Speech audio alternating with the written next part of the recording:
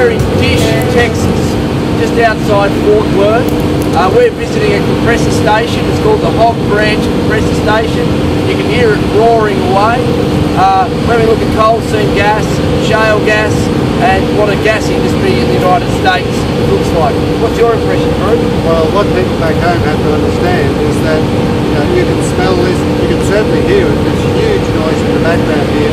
This is taking place in a semi-urban, semi-rural situation.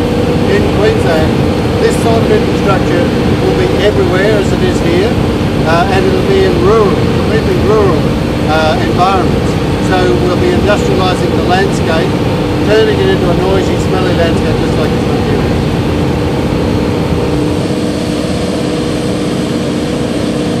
Well everyone, another compressor station. It absolutely reeks here. It's obviously contaminating the atmosphere. Pollution just being pumped up. It stinks. It's absolutely giving me a headache. Just over here we've got cattle properties, farming, and on the hill here a landowner forced out. Got so sick he couldn't work, lost his job, lost his house, lost his farm. Absolutely outrageous, just because the gas industry set up across the road from him. This is what it's about, an industrialisation of the landscape, pollution on a monumental scale. It's an absolute disaster. It's disgusting. One of the key complaints when it comes to coal seam gas is the noise, an industrialised landscape.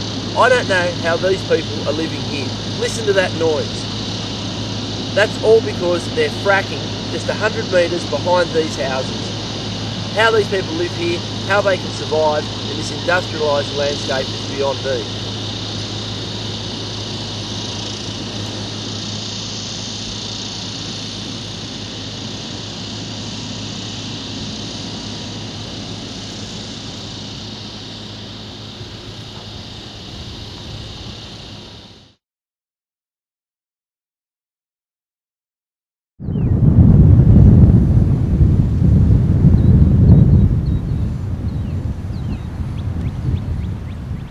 G'day everyone, I'm here with Gary Hogan. He's the president of the North Central Texas Community Alliance. We're here in Chapel Creek, outside Fort Worth.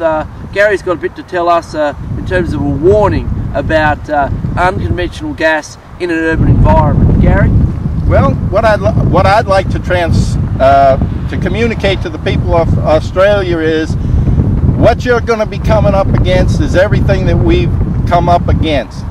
And that's everything from the initial disturbance of natural gas drilling, especially if it's in an urban center community, but also in the rural communities. The environmental impacts and the ethics of this business are that they really don't care about the business, about the people. All they care about is what's under this ground, what they can take from us, what they can get out from under you.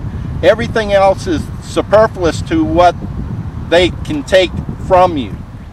So Gary, we've got 2 wells here, but what does that mean in terms of truck movements, and how many wells are there in this suburb? Well, from where we're standing right now, there are 9 pad sites within a mile of where we're standing, and on those pad sites, 9 pad sites, there are 24 active natural gas wells. Yep. So the truck traffic that services all these wells around our neighborhood, the truck traffic can be tremendous. Just as we were standing here a little while ago, one of the trucks went by. This well site is serviced at least by 2 truck visits a day. And so all the well sites around us. Road impacts. You know, these roads were not made for 80,000, 100,000 pound water trucks. So it's an industrialisation of your suburb. It's an industrialization of the urban environment, yes, and neighborhoods. And like these homes behind us here are about 400 feet from the 2 well bores. Yep. And in the city of Fort Worth, they're actually allowed as close as 200 feet from some of the homes. So we've done it really crazy. I agree. Thanks, Gary. Thank you. You. Great, mate. G'day everyone. We're on our US Frack Finding Tour. We're in Fort Worth, Texas, having a look at gas wells, unconventional gas, in the heart of this massive city. I'm with Don Young. He's a community activist and organiser campaigning against gas in this state. Don, what are we looking at here? Well, we're standing right in the middle of the cultural district of Fort Worth, which is where some world-class museums are. The Kimball Art Museum, the Amon Carter Museum, and others are just literally less than a half a mile from here.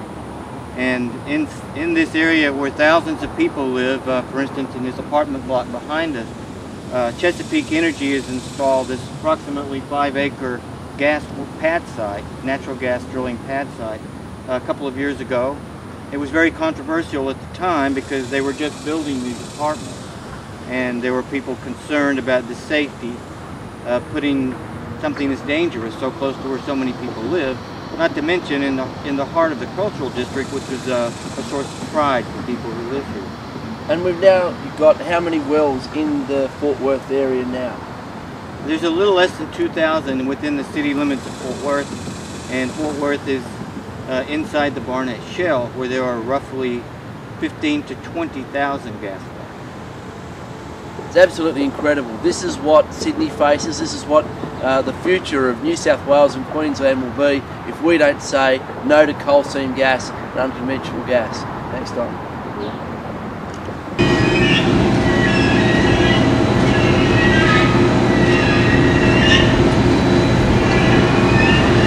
So this is what we're talking about.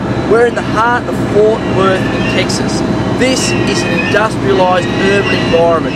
That is a massive frack rig, and that is a bank working away here. What we've got is trucks, vehicular movements, dust, pollution. We've just seen a truck with produced water leave here. It's completely outrageous, and this is what we're talking about when it comes to unconventional gas.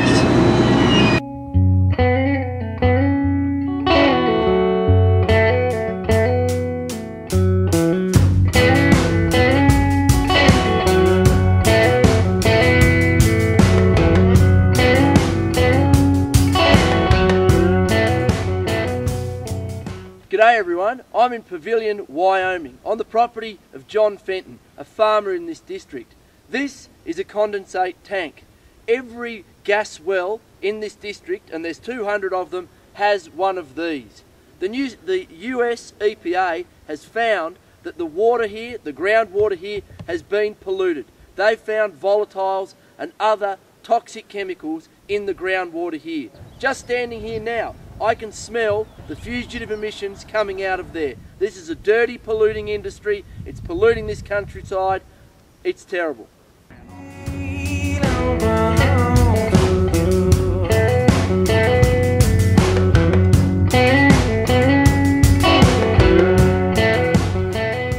G'day everyone, I'm on Indian Ridge in Pavilion, Wyoming. This is a gas wellhead, and behind me there's another one every 300 metres across this productive farmland. John Fenton has told us that people in his area are getting sick from drinking contaminated water, and this is the cause. The industry is now supplying this community with safe drinking water. They have to truck that water in because the water here is no longer safe to drink.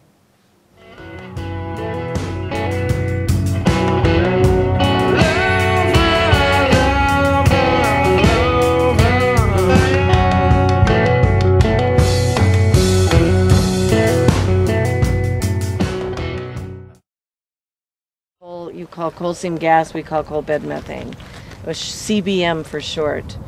We're in the coal bed methane bust here because the price of natural gas has plunged into the toilet, so all the development is for the most part shut in. But when in its heyday, there's still some operating wells, and I've given people the total figures, they're big, but we had every year for a decade probably 500 miles a year of these three-phase power lines behind you go. These are all new, all over the country, strung like network web, spider web, power lines that had to be constructed to support the energy required to pump the water out to get the gas. They built a new coal-fired power plant recently, and they had 3 methane-fired smaller gas plants just to power up this industry, and the energy needs to get that energy. Then all around us there's miles and miles of pipelines.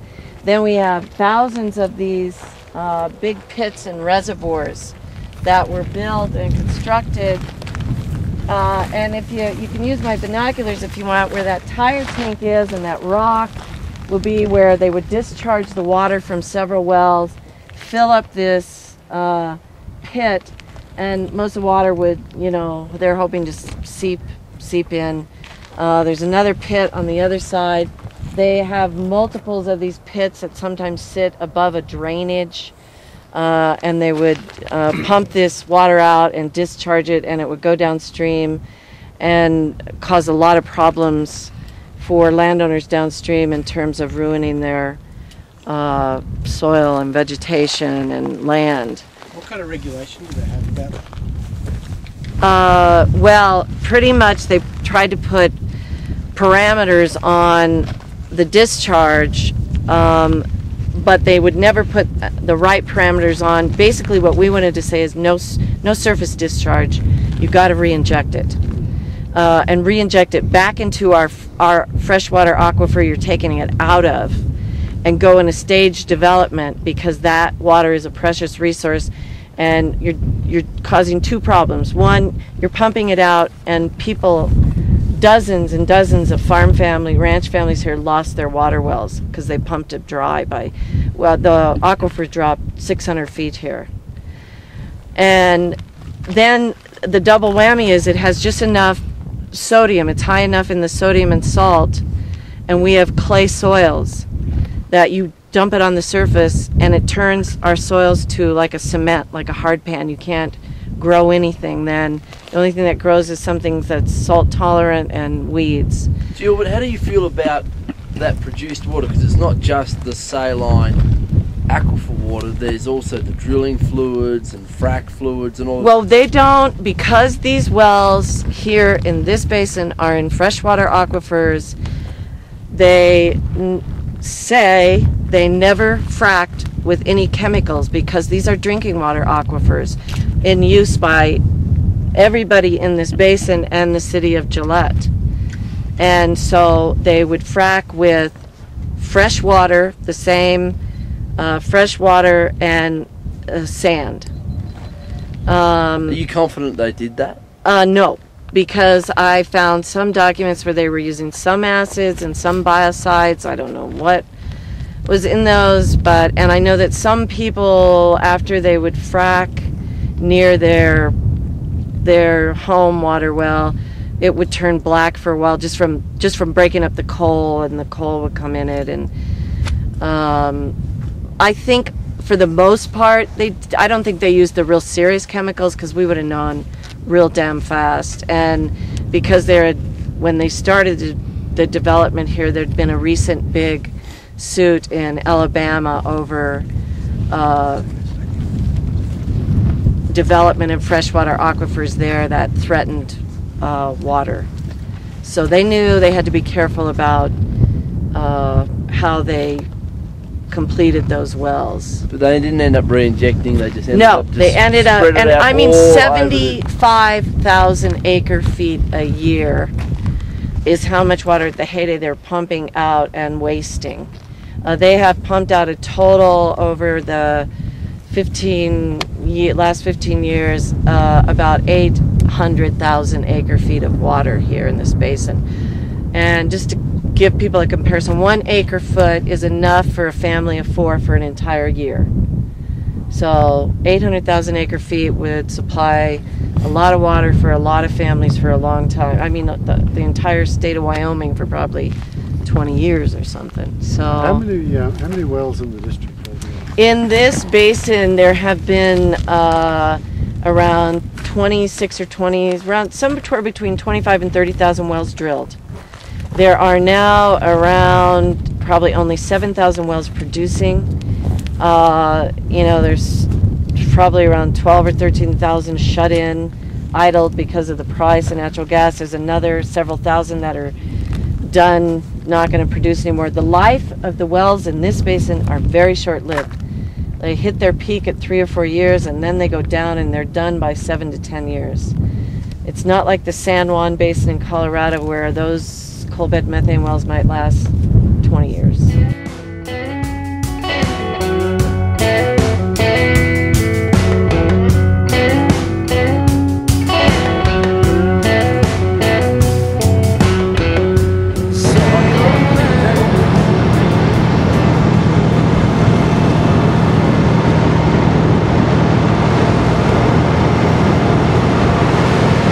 Again, here we are in the heart of the Powder River Basin in Wyoming.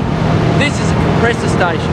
We've driven a couple of miles down this road and we've seen dozens of them. This one here is roaring away and belching what we can see emissions of formaldehyde, nitrous oxide and all kinds of other toxic chemicals and compounds. This is a dirty industry, it dominates the landscape and it's polluting, as you can see here.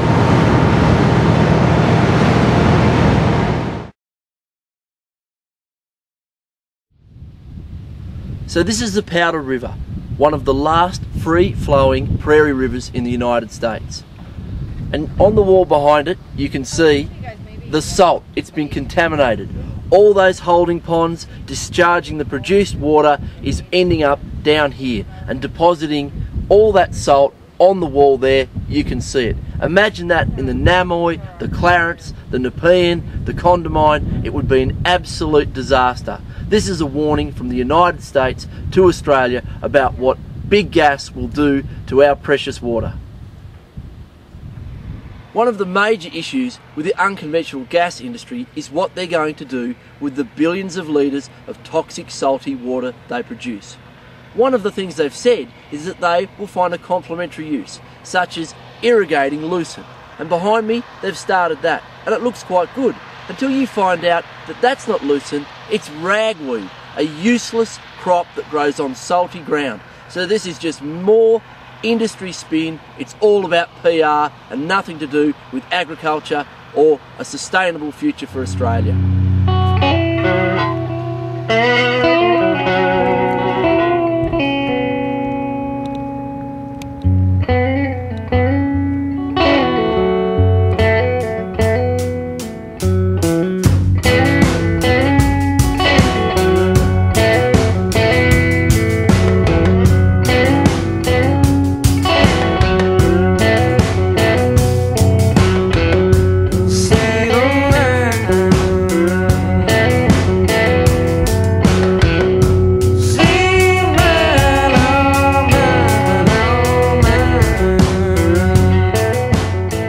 I'm on Bill and Marg West's wheat property just outside Gillette in the Powder River Basin in Wyoming. Behind me is a coal seam gas produced water pond. There's dozens of these on this property. The industry has put 100 wells here, and what it's meant is vast quantities of water have been pumped into these ponds and pumped into the landscape. And what it's led to is a reduction in productivity in the lucerne flats. It's killed off hundreds, if not thousands, of cottonwood trees, and it's ruined the soil. What we've got is sodic, saline water going into the soil, and it's made the soil hard and unproductive. This is the outcome of coal seam gas: reduced productivity and using the environment as a drain.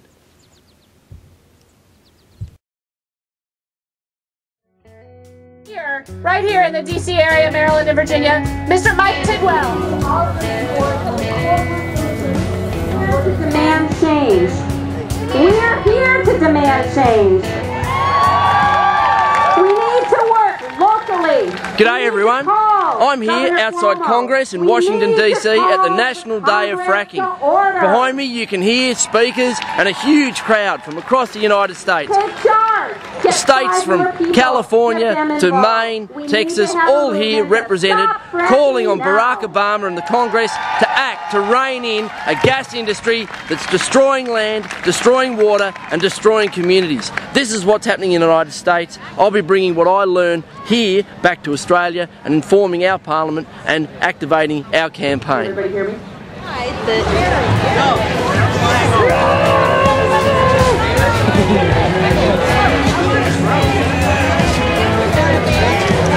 We don't want no fracking drama. Hey, Obama, we don't want no fracking drama.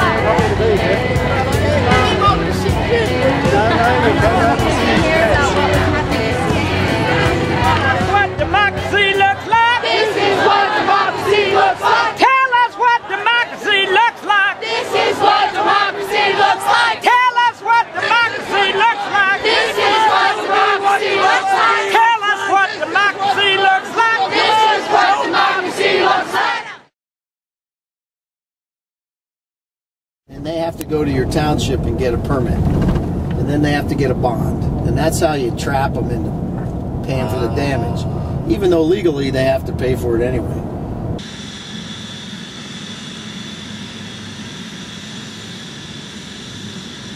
G'day everyone, I'm outside Williamsport in Pennsylvania. This is shale gas. Behind me you can hear it roaring away, venting volatile, toxic compounds to the atmosphere. You can see it there. For the naked eye, it's just there. Venting into the atmosphere, who knows what. Farms around here, houses around here. This is just a couple wells. There's 4,000 of these already in this region and tens of thousands planned. This is what an industrialised landscape means. It means pollution from water, pollution to the atmosphere, externalising pollution at the cost of us and our environment, and also in terms of methane, one of the most powerful greenhouse gases. This is not a clean industry. This is not an industry that's an alternative to coal and fossil fuels. What it means is risking more climate change through another fossil fuel. It's not a transition. What we need to do is move away from coal, and gas isn't the answer. We need renewables so we aren't doing this to our landscape. I'm with Kevin Heatley. He's part of the Responsible Drilling Alliance, a community action group fighting the shale gas industry in his district. Behind me there's shale gas wells, and you can hear that roaring, that venting. That's venting volatiles into the atmosphere. Kevin, what's your impression of the gas industry? What's it meant for the ecology, the environment, and the community here? Yeah, I'm glad you're here today, because this is the Responsible Drilling Alliance is actually an oxymoron. There is no such thing as a responsible drilling in this industry.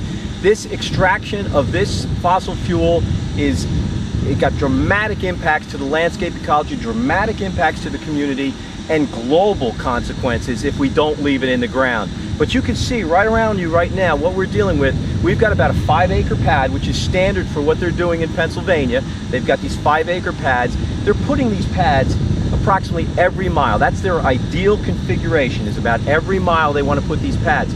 Imagine putting a parking lot. Doesn't matter if it's a Walmart parking lot or whatever, it's a supermarket parking lot. A parking lot every mile throughout any landscape. Doesn't matter if it's a, we have brand new homes over here with people with children. They're right next to an industrial site. It doesn't matter if it's an agricultural field. It doesn't matter if it's a forest. You are going to change fundamentally the ecology, and particularly the hydrology, the surface hydrology. Never mind if these guys never spill a single drop of poisonous chemical, which anybody believe that? Anybody going to believe that they're not going to do anything like that? They're creating parking lots with excessive truck traffic. Just the runoff from the trucks themselves are going to cause surface contamination. But say they don't even do that. Say they're super anal retentive and they keep everything really clean and pristine. You are going to have problems with changing the surface hydrology because you're putting impermeable surfaces. Now remember, you've got the pad, averages about 5 acres in Pennsylvania. It's impermeable surface, it's stone, a stone base. You've got the access roads. These guys got to get heavy truck traffic back and forth. You've got pipeline right-of-ways because it's all got to be connected with pipelines. And these pipeline right-of-ways in Pennsylvania, we have one of the largest contiguous forests in the eastern United States. And by that I mean forest that's connected to forest. Phenomenal resource. These guys are slicing and dicing it overnight, and it is not going back into forest, it's going back into grass. That changes the runoff, the way the soil responds, the way when there's a rain event, the way the runoff responds, because the forest is a sponge. And they're slicing up this sponge, and what happens is that instead of the moisture in a rainfall event being soaked into the forest and the vegetation and held in that soil and gradually released to the streams, now it hits a well pad, hits an access road, or it hits a pipeline right away, and boom, it's right into the stream, and you get that, what they call a plug flow of volume. And God forbid you live downstream, because not only are you going to have excessive volume that's going to hit you that the forest was protecting you from, now you've got all the associated surface contamination. And there is contamination. Oh, absolutely. How could there not be? Yep. I mean, even if you don't spill it, just the runoff from the trucks themselves is going to be contaminated. Well, we can see here, it looks like they've been filling the tankers, and we've seen dozens and dozens of them just in this little drive up here, and it looks like they've had spills out of these holding ponds, out of the tankers, out of the trucks, into the landscape. Is that what's happening in It's Pennsylvania? chronic. It is chronic. And what's really egregious is that the regulatory agencies are so, I shouldn't say inept, but I'm going to say it. They're inept at doing their job. They don't have the resources. They're in bed with the industry. Our government has basically given this industry a free ride and subsidized this industry. And why they're doing it, I don't even want to speculate, but it's definitely the money has influenced the decision making, because it's not in the best interest of the community, because the costs of doing business, what they call the externality costs, are not being put into the cost of the gas production. So they're privatizing the profit and they're socializing the cost. So these poor people who had beautiful properties right across the street in the middle of the woods are now living next to an industrial site with this 24/7. You hear that venting? You hear that? They're breathing that material. Their babies are breathing that material. And this is across Pennsylvania. This is ubiquitous across Pennsylvania. Pennsylvania has become the joke, where people from South Africa, from France, from Bulgaria, from really progressive places like Australia are coming to see what happens in Pennsylvania. And we've lost Pennsylvania. I'm moving out the first chance I get. I will be leaving Pennsylvania. And I raise my sons here, and it makes me sick because I hike these woods.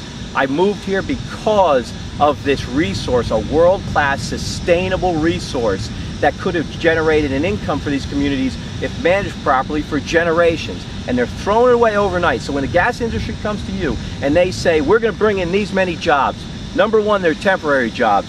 Number two, ask them how much is going to be lost.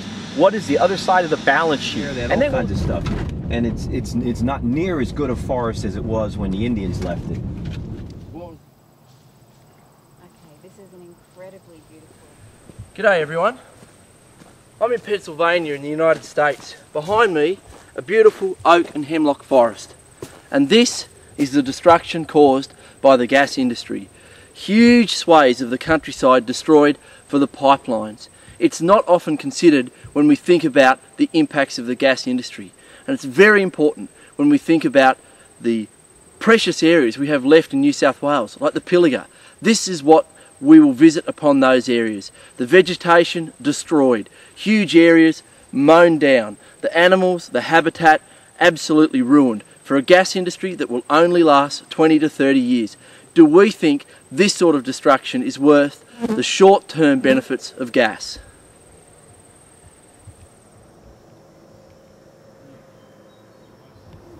My name is Morgan Myers. I'm from Central Pennsylvania, and I was home visiting from college, and I was out hiking in the woods up on Eagleton Mountain in Renova, near in Clinton County, and my friend and I came across this well pad, and I hadn't heard of fracking or anything like that before.